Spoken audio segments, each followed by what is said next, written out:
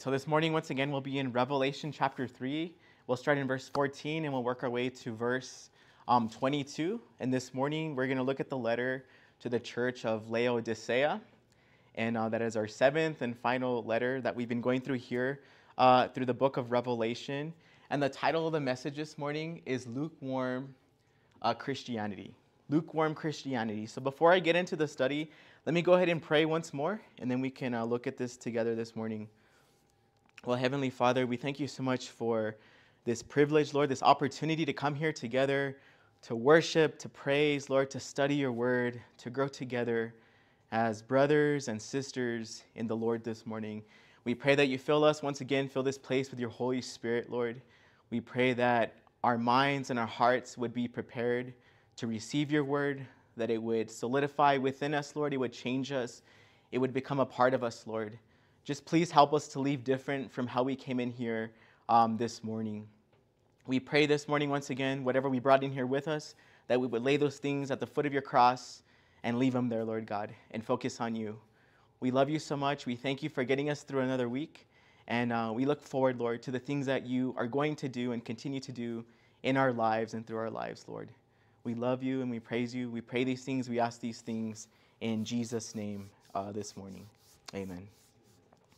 Well, we all know that children are well known to be blunt and also revealers of many things, including the truth. And a few weeks ago, I read a story about a young lady, a little girl. Her name was Mackenzie, and she was having Thanksgiving with her family. And she began to play around and fiddle around with her grandfather's wedding band. And the grandfather looked at the wedding band, and he told her, you know, that never comes off. And he says, you know why? Because I love Nana very, very much. So Mackenzie looks at her grandfather. She stares at him and she says, well, you know, Nana takes hers off. And clearly she was ratting out her grandmother. Her grandmother apparently took off her wedding band. Didn't necessarily mean she didn't love her husband, but as we can see and as we've seen in our own lives, children are well known to rat out people and to tell the truth. Sometimes they lie very well as well. So it just really depends on the situation.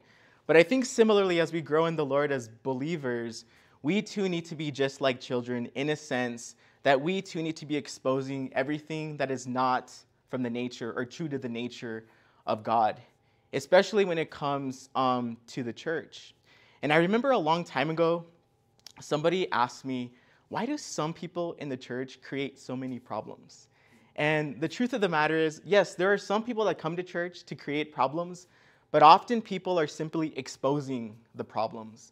And the reason why these problems are coming to the surface is because they've been there for so long. And because of complacency and because of comfort, those problems have become the norm. And now that they're coming to the surface, it becomes this uncomfortable confrontation. And unfortunately, this morning, what we'll see with the church of Laodicea is that they were blind to these great problems that resided within their church. And they were unwilling to face the truth due to their complacency. And this was a church, as we'll see throughout the word this morning, that really enjoyed material prosperity. They believed that that coupled with a facet of religion or faith, it kind of gave them a false sense of security and independence. Yet they were in a very terrible place spiritually. You see, spiritually they were lukewarm and they had great needs. But because of their lukewarmness, they were unable to recognize those particular needs. And as believers, we know that the beginning of blessings begins with honesty. And when we are finally able to admit what we are and who we are, and we confess our sins to the Lord and allow him to come back into our lives and to use us, that's when the Lord can bless us the greatest, right? And this is something that we certainly will learn this morning through this letter to the church of Laodicea. And what we'll see too this morning is that this is one of the harshest letters that we've read so far. It's actually the last letter. But at the end, it has a very promising ending, and we'll talk more about that when we get to the end. But this letter, we need to understand, is very important now as it was then, because we are still living in this church age. So just a little bit of a background, and I'm going to put a map up really quick here to show you this. Here we have a map of these 7 churches of Asia Minor. So on the bottom right corner, we have kind of like a larger view. The view that's behind it's kind of an expanded view. So this is like modern day Turkey. So we have Greece in the lower map on the left side, which is to your west. And then we have modern day Turkey to the right, which is the east. And then this little section in red is a magnified section of the map, which is what we see in the back here. And the churches are numbered 1 through 7. We have Ephesus, obviously, beginning, and then it works its way all the way to Laodicea as you go clockwise. Okay, and remember, so far we've talked about, for example, the church of Ephesus, which is that first church there. That was the church that left their first love. We've talked about the church of Smyrna, which was a suffering church. The church of Pergamum or Pergamos, which was the compromising church. The church of Thyatira, which is number 4 up there. That was the corrupt church. The church of Sardis, which was the feeble church, number 5. And then the church of Philadelphia, which is number 6 there. That was the faithful church that we talked about the last time. And then today we're going to look at church number 7, which is the church of Laodicea there on that map. And this was the lukewarm church, or maybe you can even call them the foolish church. Now, the city of Laodicea was about 45 miles southeast of Philadelphia. So once again, Philadelphia is number 6 on that map, and Laodicea is number 7. So about 45 miles southeast of there, and about 90 miles east of the city of Ephesus. It was located near a place called Hierapolis. So Hierapolis was between Philadelphia and Laodicea. That region was well known for their hot springs, okay, and I'll tell you why that's important in just a little bit. There was another place that they were close to called Colossae, which was just south, indicated by that blue triangle there. So that was Hierapolis there, and then there is Colossae. Okay, and Colossae was actually famous for their cold water, pure cold water. And when you think about Laodicea, this was a church that was well known for its wealth and its manufacturing of textiles, specifically glossy black wool. Okay, it was the center for worship of the healing god Asclepius, and in fact, there was a famous temple there in the city of Laodicea, specifically for the worship of Asclepius. And just like Philadelphia, which is that city north of there, number 6. This was a region that was located in a very active geologic site. So there was a lot of faults. There was a lot of what they call normal faulting and strike-slip faulting. So there was a lot of earthquakes in that region. If you remember Philadelphia, the city itself had been destroyed by an earthquake early on. But this city also suffered from earthquakes. Now, unfortunately for the city of Laodicea, they had to pump in their own water. They didn't have water within the city, so they had to pump it in from outside. And because of this, it made the city susceptible to drought, but also to attacks from enemies. If they had any oppositions, they could attack their water supply. So what they used was an aqueduct system. Now, that was a system that was quite novel in that particular time. It was like this amazing feat of engineering. And basically, it was a bunch of pipes and tunnels that would, by gravitational force, the water would flow downstream and make its way into the city of Laodicea. And we'll talk a little bit about why that's interesting and why I'm mentioning that as we get into the study this morning. Now, the church itself was probably planted by an individual named Epaphras. And if you read about this individual, you can look into Colossians chapter 1, verse 7.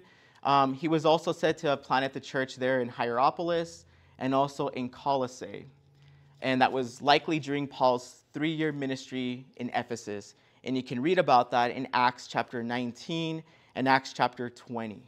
Okay, so today what we will see, what we will read about is this strong rebuke and also some encouraging words from the Lord to this church here in Laodicea.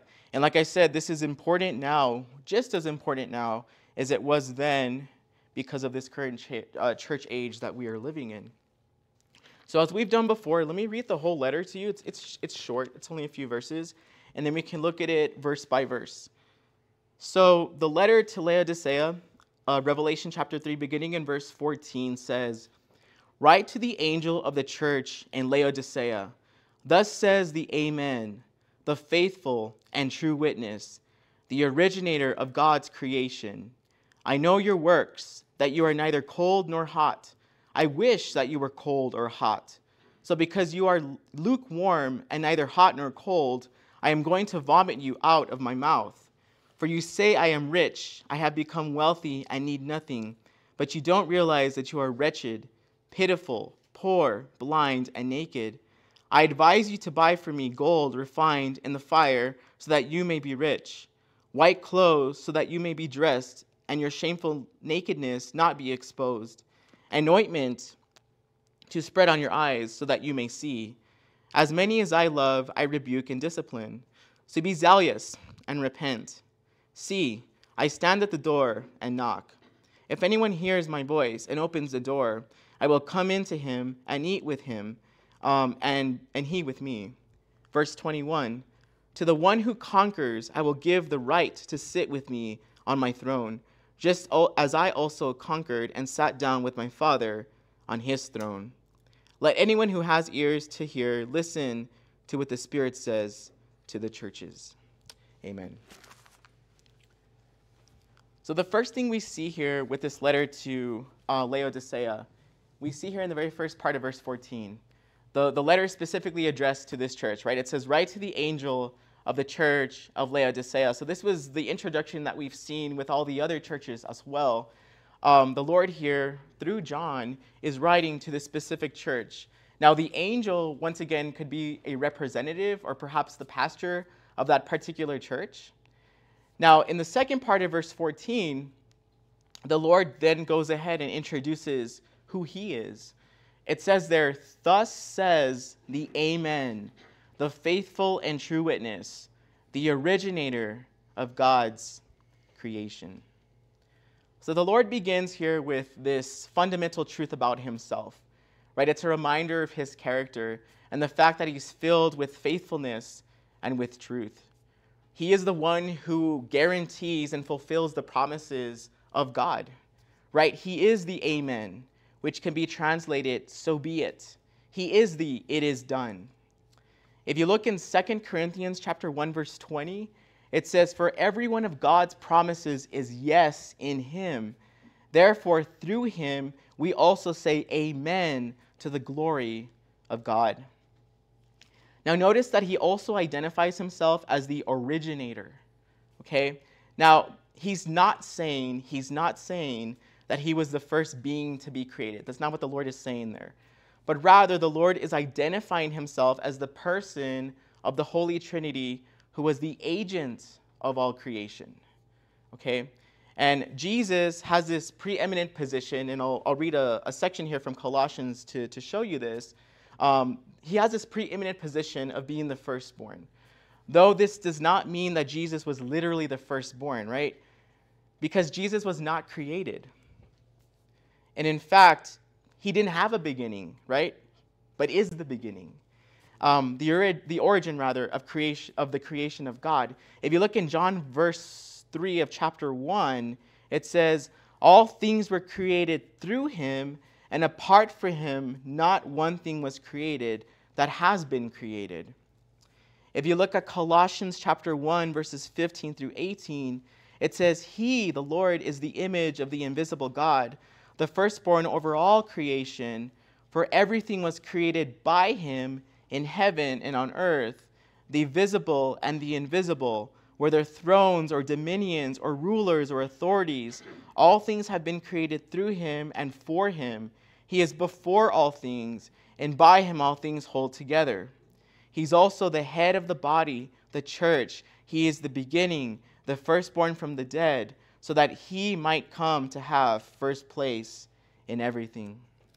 So once again, the Lord here, in his preeminent entity, right, over all creation, he's holding it all together as well. And when you think about it, you think about the universe we live in right now, right? Like the rotation of the planets, the fact that we're rotating, in this direction, we're going around the sun in this elliptical pattern, the stars, the movement, all of that is Christ-centric. Like he's holding all of that in his hands, all of creation, which is amazing. And in fact, just last week, we had that annular solar eclipse, and I was super excited about that. Angel made fun of me, but I was really excited, right? And just the alignment of the moon and the sun and the incoming solar radiation, like the physics, all of that is so complicated. But the fact that God was holding all of that in his hands is just amazing. And it gives us this indication of his control and the fact that he's in control of everything. And I think that's a beautiful reminder to us this morning because of everything that's going on in the world and perhaps what's going on in your own life. Do remember that the Lord has everything in his hands. Everything is Christ-centric. And here he reminds us of this through his word. Now, in the next little section here, and this is the next 2 verses, what we're going to see is what he knows about this particular church in Laodicea. So beginning in verse 15, he tells them, he says, I know your works, that you are neither cold nor hot. I wish that you were cold or hot. So because you are lukewarm and neither hot nor cold, I'm going to vomit you out of my mouth. Pretty heavy. So like with all the other churches, the Lord knew everything about them, just like he does about this church, right? He knew their works. And in the case of the church of Laodicea, unfortunately, they were not in the place spiritually where they needed to be or where the Lord perhaps desired them to be. And I think what we need to understand is that in this Christian race, there are 3 temperatures that we can have spiritually. We can be hot, right? On fire for the Lord. And that's an example of perhaps a believer that is doing the Lord's will and is on fire for him, doing the things he or she has been called to do. We can have a cold heart towards the Lord or be cold. And think of the time before you came to the Lord when you were not a believer and your heart was cold towards the Lord. And then, of course, the last one is a lukewarm heart or being lukewarm towards the Lord. And believe it or not, the worst spiritual temperature is not having a cold heart towards the Lord. It's being lukewarm in the middle, because that's a very dangerous place to be because of complacency and laziness and just going through the motions. We'll talk more about that in a little bit. But in the case of Laodicea, they were lukewarm. And what's interesting, and I mentioned this at the beginning, remember that Colossae was famous for their pure and cold water, and Hierapolis was famous for their hot springs. That water, when it was pumped into Laodicea, when it got there, it was already lukewarm. And it was very reminiscent of that church. I found that very interesting. But once again, believe it or not, the worst spiritual temperature is to be lukewarm. And when you think about a lukewarm Christian or a lukewarm believer, they can be characterized as being comfortable, being complacent. They don't realize their needs because they're blinded. Lukewarmness is our natural tendency because of our fallen nature. Because we have a fallen nature, we want to be lukewarm. That's what happens. We just regulate. We go to that temperature spiritually. We have enough of Jesus to satisfy a craving for spirituality or for religion or for whatever, but not enough for eternal life. We have to be careful with that, right? We have to remember that the church is not to set their stakes too deep in this planet. And it's the things of this world that make us lukewarm, right? Philippians 3:20 tells us that our citizenship is in heaven, and we eagerly wait for the Savior from there, the Lord Jesus Christ. Now, in his sermon, An Earnest Warning Against Lukewarmness, Spurgeon once described a lukewarm church in the following way. He says, they have prayer meetings, but there are few present, for they like quiet evenings at home. When more attend the meetings, they are still very dull, for they do their praying very deliberately and are afraid of being so excited. They are content to have all things done decently and in order, but vigor and zeal are considered to be vulgar. They may have schools, Bible classes, preaching rooms, and all sorts of agencies, but they might as well be without them, for no energy is displayed and no good comes from them. They have deacons and elders who are excellent pillars of the church, if the chief quality of the pillars be to stand still and exhibit no motion or emotion. The pastor does not fly very far in preaching and the everlasting gospel, and he certainly has no flame of fire in the preaching. The pastor may be a shining light of eloquence, but he certainly is not a burning light of grace, setting men's hearts on fire. Everything is done in a half-hearted, listless, dead, and alive way, as if it did not matter much whether it was done or not. Things are respectably done. The rich families are not offended. The skeptical party is conciliated. And the good people are not quite alienated. Things are made pleasant all around. The right things are done, but as to doing them with all your might and soul and strength, a Laodicean church has no notion of what that means. They are not so cold as to abandon their work or to give up their meetings of prayer or to reject the gospel. They are neither hot for the truth, nor hot for conversions, nor hot for holiness. They are not fiery enough to burn the stubble of sin, nor zealous enough to make Satan angry, nor fervent enough to make a living sacrifice of themselves upon the altar of their God. They are neither cold nor hot. And I can tell you, when I read this, it was very heavy to read this and very convicting to read this. And it made me really reanalyze my own heart, but also the heart of the church itself. And I want you to think about lukewarm water, for example. You guys must have drank some lukewarm water before. I don't know about you guys, but when I drink lukewarm water, I spit it out right away. Like, I can't stand lukewarm water. I can take a cold drink or a warm beverage, but not lukewarm water. In fact, you can induce vomiting by drinking lukewarm water or by gargling with lukewarm water. And in fact, the Lord tells the church of Laodicea in verse 16, he says, "So because you are lukewarm and neither hot nor cold, I'm going to vomit you out of my mouth." And what a sad thing to be so despicable to God that he doesn't want to use you as his voice or his mouthpiece anymore, but rather he wants to spit you out of his mouth and vomit you out because you're lukewarm. And I think that's a very convicting thing, for anybody. And I think the problem that happens to us, and I think to the church too, is when we become isolated from the Lord, that's when we become lukewarm. And many of you know that I teach chemistry and I teach physics at an early college high school. And we always go through a unit of thermodynamics, and the kids hate thermodynamics because there's a lot of math and stuff.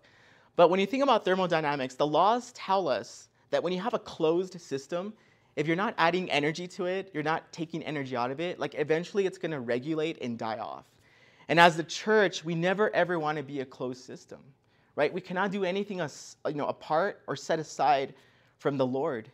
And in fact, John 15:5 tells us, "I am the vine, you are the branches. The one who remains in me and I in him produces much fruit, because you can do nothing without me." And we know that aside from the Lord, we can't do anything. Like, we could try, it might last for a little bit, but you're going to get tired, you're going to get worn out, and eventually you're going to decay and die. We got to be very careful with that. The church of Laodicea, they were too confident in themselves. They became independent and self-satisfied. They were secure in their own mind, but they were becoming a closed system. And we'll talk more about that in verse 17. But God is so good because God pursues us. In fact, if you look in verse 20, there John documents for us. It says, "See, I stand at the door and knock.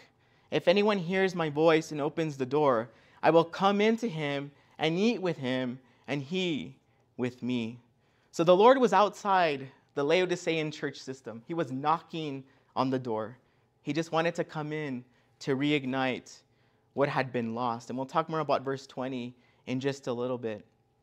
You see, the Lord prefers that we be hot or zealous for him, and he also prefers we be cold. That is, our hearts will be cold and driven to the warmth of God, as opposed to being lukewarm and complacent. Because when you think about it, think of, like, for example, on the thief that was on the cross, right? He clearly was cold towards Jesus, but he recognized or realized his need. John, remember John the beloved, right? He was hot towards Jesus and enjoyed a relationship of love with the Lord. But Judas was lukewarm. He followed the Lord enough to be considered a disciple. However, his heart wasn't entirely given to the Lord, making him lukewarm. And when we're lukewarm, it's like having a foot in the world and having a foot in the church, and that's a very unpleasant and miserable place to be. And I think we talked a little bit about that before with some of these other churches here in Asia Minor. Having too much of the world to be happy with Jesus. And I think one of the questions we need to ask ourselves, maybe continuously, is, am I a Laodicean Christian? Is this a Laodicean church in terms of our spiritual temperature? And church, if you're lukewarm this morning, you have to ask yourself why. And you have to figure out how to get out of that, right? Why am I lukewarm this morning? And maybe there's some circumstances in your life that have made you lukewarm, but you have to figure out how to change those things. And when we are lukewarm, we are just simply going through the motions, for example. And I think a lot of us have been in that position or in that place before. And we saw this, for example, with the church of Ephesus. I don't have the map up there, but the church of Ephesus, right, that first church that we talked about, they were just going through the motions. They were doing some great things for the Lord, but they were doing these things simply going through the motions. They were busy for the Lord, but they weren't busy with the Lord. And it was all because they had left their first love. And I can tell you there have been seasons in my life where the enemy has put it into my mind where the circumstances of my life have become so overwhelming, where he says, hey, why don't you take a break from God for a minute and focus on your circumstances, focus on your difficulties. And I can tell you from personal experience that it'll make you a lukewarm Christian really, really quick. And we have to be very careful. The enemy doesn't want you to be hot for the Lord, but believe it or not, he doesn't care if you're cold for the Lord either, because he's already won you over if you're cold for the Lord, right? That's when you're a non-believer. But rather, he prizes a lukewarm Christian heart. That's what he prizes, even over a cold-hearted sinner. And maybe this morning, your heart is somewhere else. Maybe you're focusing right now on, an addiction. Maybe you're focusing on your addiction. Maybe you're focusing on your failing marriage. Maybe you're focusing on relationship that is deteriorating. Maybe you have bad health. Whatever it is that you're focusing on, there's so much going on in the world right now. That'll quickly turn you into a closed system and make you lukewarm. And we have to be very careful and put the focus back on the Lord. And we have to remember that what we are going through is not unique to us, right? The Apostle Paul tells us in 1 Corinthians chapter 10, verse 13, no temptation has come upon you except what is common to humanity. But God is faithful. He will not allow you to be tempted beyond what you are able. But with the temptation, he will also provide the way out so that you may be able to bear it. So this morning, whatever you're focusing on, whatever your heart is on this morning that is making you lukewarm, we have to turn from those things and open the door of our hearts to the Lord as he knocks. And that's exactly what the church of Laodicea needed to do. They needed to put their eyes back on the Lord. That's the place of safety. That's the place of peace. That's a place of satisfaction. And in fact, if you look in verse 17, and we talked a little bit about this already, the Lord's going to show us or share with us what exactly he had against them. He says in verse 17 through John, he says, for you say, I am rich, I have become wealthy and need nothing. And you don't realize that you are wretched, pitiful, poor, blind, and naked. Now, if you remember back to the second chapter of Revelation, we talked about this a while back, you think about the church of Smyrna. Remember, Smyrna thought themselves to be poor, but they really weren't poor, right? They were rich spiritually. You see, Smyrna was facing some great persecution in their church. But in the midst of the persecution, they remained faithful to the Lord. So in a sense, to the world, they looked poor, but in the Lord, spiritually, they were very rich. On the other hand, the church of Laodicea bragged about being rich, but were in fact poor. They were poor spiritually. The Lord even describes them here. He says that they are wretched, they are pitiful, they are poor, blind, and that they are naked. And if you remember, this city, I don't know if I mentioned this at the beginning, they were famous for an eye salve, okay? This is almost like medicated eye drops, if you want to think about that today. But they were spiritually blind, right? They were famous for some of the clothing that was made there, but they were spiritually naked and in shame. And unfortunately for this lukewarm church, they were blind and they were naked and shamed, that they were too blind to even see spiritually what they needed. And I heard it once said that the Lord's purpose has been hurt more by Sunday morning bench warmers who pretend to love Christ, who call him Lord, but do not follow his commands, than all those that are not in Christ combined. And I think that's a pretty heavy statement there. So if you're here this morning and you're a bench warmer, you want to get up and get in the game. And, when I was in high school, I was in marching band. They used to call us the bleacher creatures, okay? And in the Lord, in the church, we don't want to be bleacher creatures, right? We want to be in the game pointing people to Jesus, warming hearts, and building God's kingdom. And that's exactly what the Lord desired from the church of Laodicea. And in fact, in verse 18, 19, and 20, we'll break this up into a couple of sections. He tells them exactly what he needed of them, or what he wanted them to do. If you look in verse 18, he tells them, he says, I advise you to buy from me gold refined in the fire, so that you may be rich, white clothes, so that you may be dressed, and your shameful nakedness not be exposed, and ointment to spread on your eyes, so that you may see.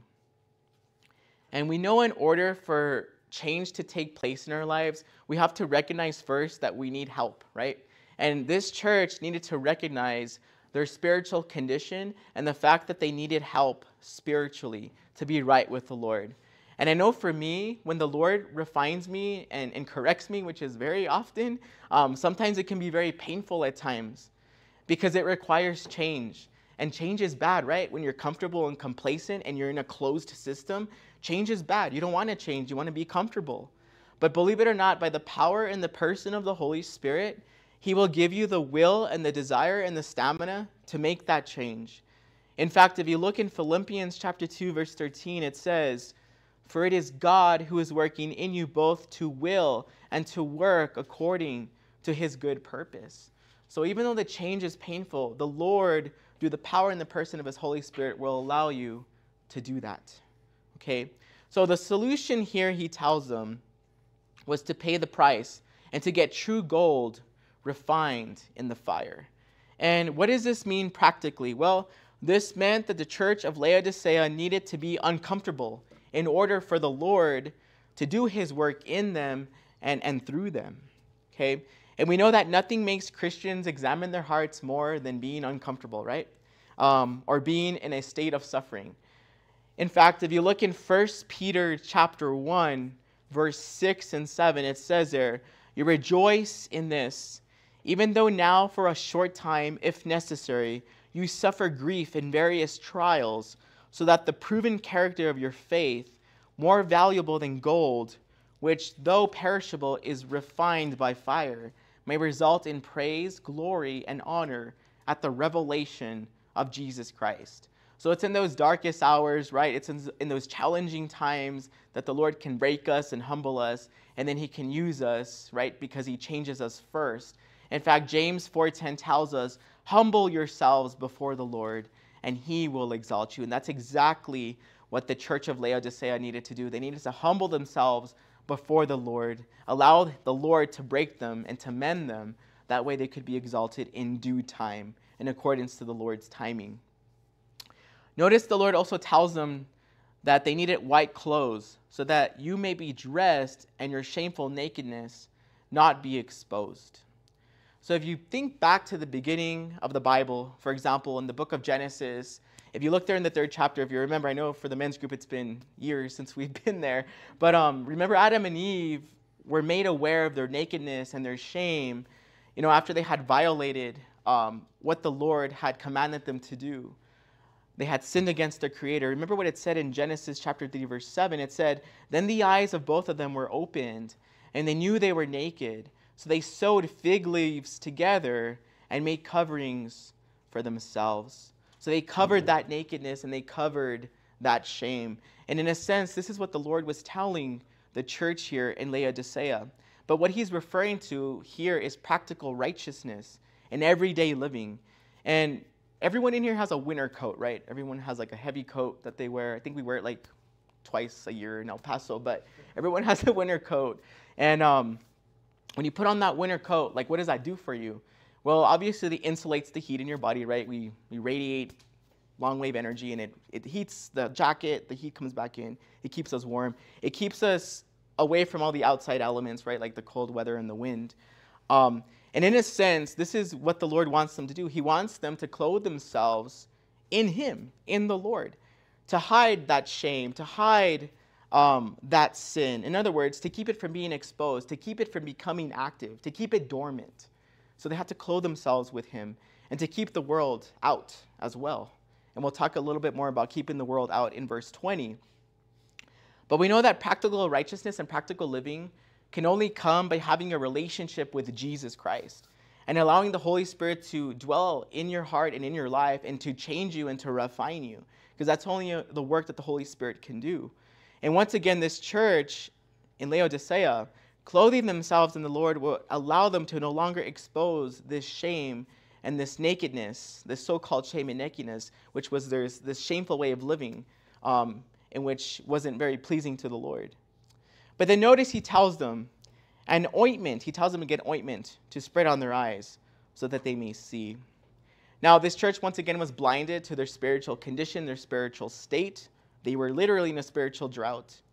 Remember what 2 Peter 1:5-9 tells us. It says there, for this very reason, make every effort to supplement your faith with goodness, goodness with knowledge, knowledge with self-control, self-control with endurance, endurance with godliness, godliness with brotherly affection, and brotherly affection with love.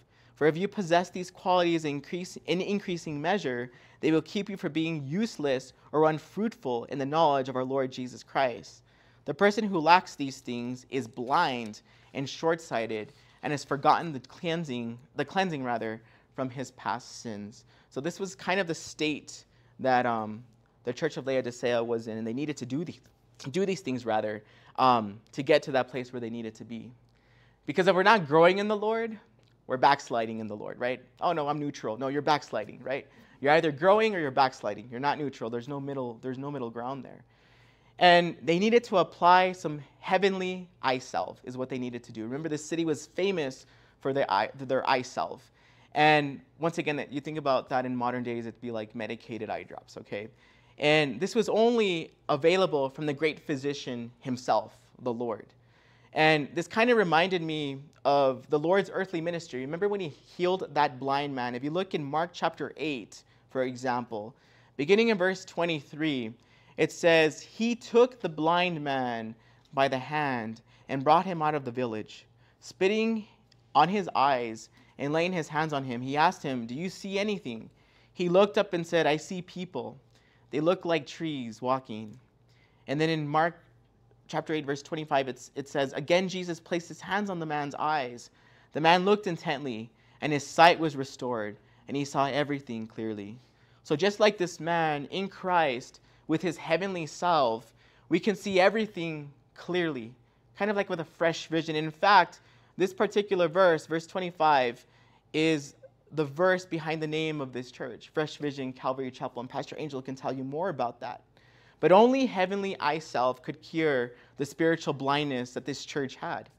They needed to recognize where they were spiritually. Now in verse 19, he continues and he tells them, as many as I love, I rebuke and discipline. So be zealous and repent. Remember what the Proverbs tell us. If you look in Proverbs 3:11-12, it says, do not despise the Lord's instruction, my son, and do not loathe in discipline. For the Lord disciplines the one he loves, just as the Father disciplines the Son in whom he delights. And God is so good. So even though this church was in a really bad place, they were lukewarm, he still loved them enough to chasten them.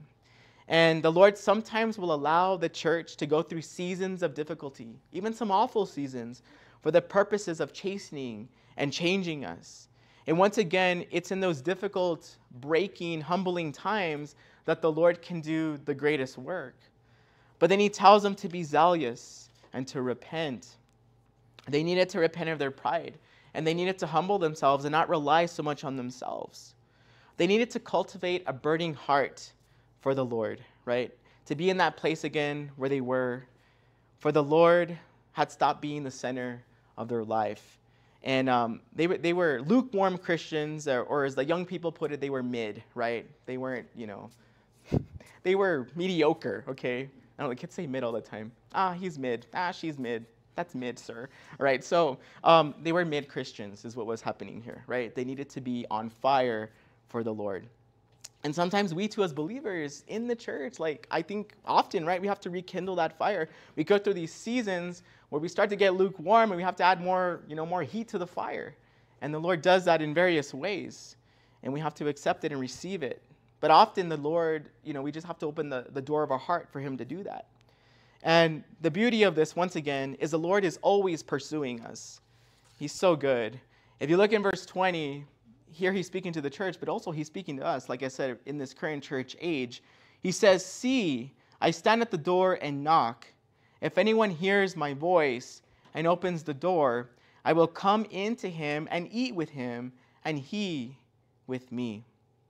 And I love this verse because it reminds me and reminds us of God's patience, God's long-suffering with us. God knocks through circumstances, and he calls through his word. And I want you to think back when you were a teenager. I don't know, how far back was that for some of us in this room? Was emo a thing then? I don't know. Maybe you were acting emo when you were a teenager, and you barricaded yourself in your room, and your parents were trying to get in there. Your parents knocked the door down, didn't they? And they took it off the hinges. Guys, the Lord's not going to, knock his way into your heart. I mean, he's not going to, plunge into your heart like that.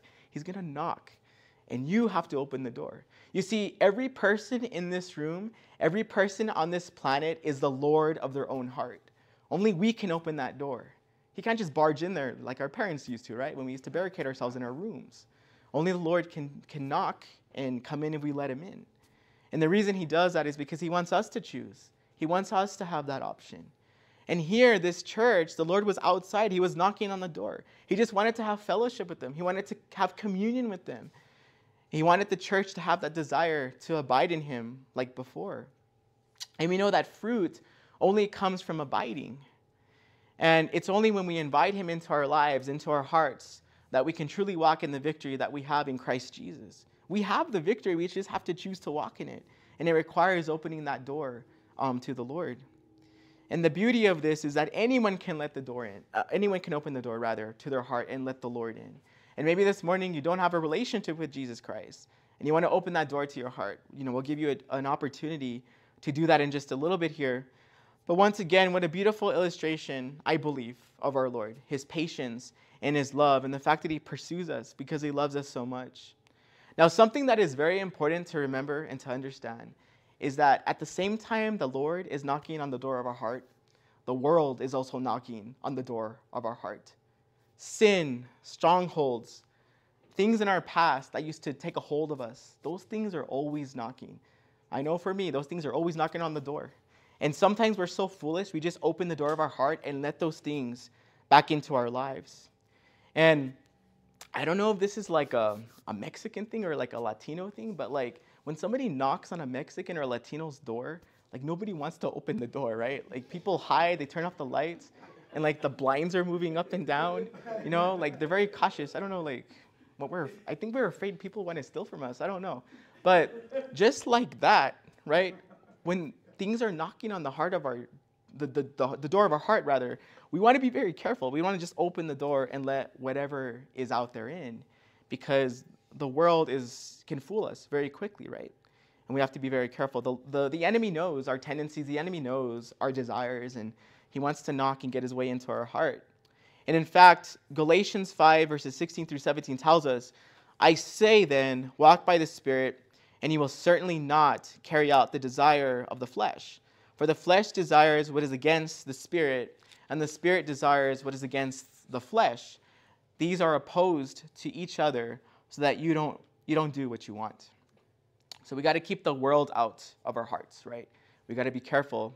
We need to understand, we need to recognize the Lord's knock, and the only way we can do that is to be in his word and to be in communion with him and to just be with him, be in him, right? And him and us as well. We'll know what his knock is like. It's like that secret knock, right, to the tree house, right? We know it's the Lord and wanting to get in. But sometimes we can be blinded to that, just like this church in Laodicea.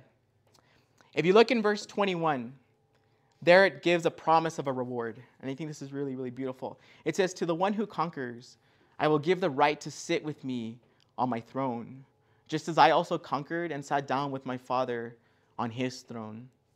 And once again, this is a beautiful promise to the believer. Here we are reminded of the fact that as believers, as overcomers, that we will share the glory of Christ, the Christ's throne rather. We will share the glory of Christ's throne and reign with him. And what is specifically being spoken of here is actually that millennial reign, okay? That time after the great tribulation period, but right before the great white throne judgment, when Satan is bounded and when the Lord establishes his kingdom on the earth for 1,000 years.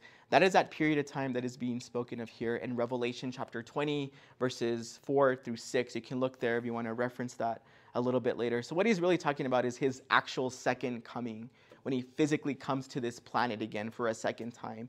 Of course, we know that first time was when he was born in Bethlehem in a manger to the Virgin Mary, right? And eventually went to the cross.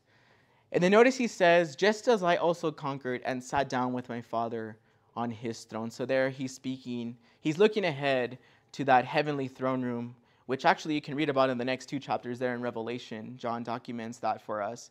But remember that just as Jesus has overcome and he has suffered, when we do that with him, together with him, we too will also share in his glory and in his rewards. We'll be with him. I think that's just the main thing we need to understand here, which is a beautiful thing. A lukewarm Christian in Laodicea, for example, if you're like a lukewarm Christian of Laodicea, you need to understand what your spiritual condition is. And the only way to overcome that is to remove that veil from your eyes, to be unblinded, if you will. And that's where the word of God comes in. That's where brothers and sisters in Christ come in. That's where accountability comes in. And that's where the tugging of the Holy Spirit comes in. But this is exactly what this particular church needed. And like I said, this was one of the harshest letters that we've read so far to these 7 churches. But yet at the very end, there's this beautiful, remarkable promise that's made to them. And I believe that this shows us that even the worst of humanity can repent and conquer and attain the highest state of glory. And I know right now there's a lot going on in our world. And you think about the terrorists, for example. In the flesh, we want to call them the enemy and we wish terrible things upon them. But we have to understand that the Lord has died for everybody. And just like we have come to salvation, they also can have the opportunity because the Lord has died for them too. And that's why we have to continue to pray for them as well, and not leave them out of our prayers because of how we feel emotionally. Because let me tell you, there's people that prayed for us. They didn't leave us out of our prayers, even though they thought we didn't deserve to know the Lord. And we're so grateful for those people in our lives today. And then notice finally he ends with this in verse 22. He says, let anyone who has ears to hear listen to what the Spirit says to the churches. So once again, we need to listen to what the Holy Spirit's saying to us here as he speaks to this church, because we're still in this church age, so he's speaking to us too. It's important that we listen and we take this to heart and we put it into practice. And if we do listen, he will be faithful to deliver us from becoming and being a lukewarm, self-reliant, complacent Christian like this church of Laodicea. So in closing this morning, you think about this letter as a whole, it's almost like an MRI or an X-ray of our hearts individually, but I think also as the church as a whole. And this letter, as we read it, it was filled with a lot of rebuke. It was filled with a lot of maybe what you would consider harshness. But really, there was a lot of encouragement in here as well, because the Lord loved this church just as he loves the church today. And he wants the church to be in the right place. And as believers and as a church, we have to continuously evaluate ourselves and the ministries, because the Lord is going to judge everything and everyone. And we know from 1 Peter chapter 4, verse 17, that judgment is going to begin in the house of the Lord. And I think, unfortunately, right now, we're living in a time where the church is becoming lukewarm, right? We're living in a time that is very reminiscent of the church of Laodicea. Materialism and wealth and, exalting yourself above everyone else is being brought above a lost world, right? Like people want those things over ministering to a lost world. There's a lot of Christians that are wearing crowns, but they're not bearing crosses. And we don't want to be like that, right? We want to bear crosses and do the things the Lord has called us to do. There's so many people right now in the church that are so loud for a politician. They're so loud for a movement. They're so loud for this and for that, for their rights, for this and this. But the truth of the matter is, we need to be loud for the gospel. We're on Team Jesus right now, and that's the best place to be. If he is for us, who could be against us, right? And as we pour into temporary things, right, that's going to affect our spiritual temperature. And we need to be careful, because when we pour into the temporary, whatever's left over, that's what we're going to give to God. And it's not going to be very much. And we're just going to be going through those motions. We got to be very careful of that.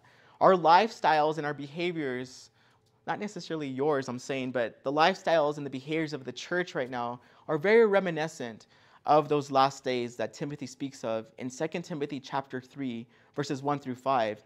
So there he says, "But know this, hard times will come in the last days, for people will be lovers of self, lovers of money, boastful, proud, demeaning, disobedient to parents, ungrateful, unholy, unloving, irreconcilable, slanderers, without self-control, brutal, without love for what is good, traitors, reckless, conceited, lovers of pleasure rather than lovers of God, holding to the form of godliness but denying its power. Avoid these people." In church this morning, as we leave this place, as we go about our week, we need to ask ourselves, are we a Christian? Are we living as a Christian would on the eve of Christ's return? Are we living with the mind and the heart set that the Lord could return imminently, right? Like he could return right now. He could return tomorrow at any moment. Are we living in that way? Are we a Laodicean Christian? Are we a Laodicean church? You know, a lukewarm Christian has enough of Jesus to be satisfied, but still has a lot of the world in them. And that's something we need to be very careful of. And if you're a lukewarm Christian this morning, I encourage you to set that fire again in your heart. First, you need to recognize that what your spiritual need is. Like, hey, I need help spiritually, right? I'm in a really bad place right now.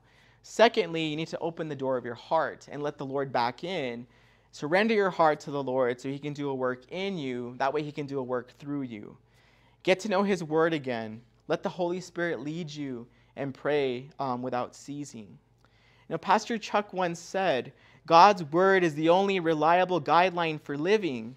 Following your heart without the leading of his word and his spirit will lead you to his judgment. And we saw this with the church of Laodicea this morning. And then in the Gospel of Matthew chapter 5, verse 13, the Lord tells us there, you are the salt of the earth. But if the salt should lose its taste, how can it be made salty? It's no longer good for anything but to be thrown out and trampled under people's feet. We don't want to lose our spiritual saltiness due to mediocreness, right? We want to be on fire. We want to be hot for the Lord, not lukewarm for the Lord this morning. So this morning, as we go about our day, as we go about this week, evaluate your hearts and truly ask yourself, what is my spiritual temperature? You know, where am I at right now in the Lord? And that way we can continue working in the Lord and be on fire and be hot for the Lord and not lukewarm for the Lord. Amen. So this morning, if you are maybe watching the live stream and you don't have a relationship with Jesus Christ and you want to give your life to the Lord, maybe you're tired of wrestling and just battling the battles of this world on your own, or maybe you're watching and you're lukewarm right now. You want to rededicate your life to the Lord. We want to give you that opportunity this morning. You know, the Lord is always knocking on our hearts, the door of our hearts, and we just simply have to open that door to him. And this morning, if that's you, if you could just close your eyes, bow your head, and just repeat this prayer after me. Of course, you need to mean this with all your heart. The Lord doesn't want your lip service. He wants your heart. He wants all of you. You know, he's a jealous God. So this morning, if that's you, you can just say this prayer with me. Lord, this morning, I want to declare you as my Lord and Savior. Jesus Christ, I believe that you are the Son of God. I believe that you died for my sins. I believe that you were buried. And I believe that you rose from the dead 3 days later. I recognize that I am a sinner, and I pray that you forgive me of my sins. Fill me with your Holy Spirit, Lord. Change me and use me for your glory.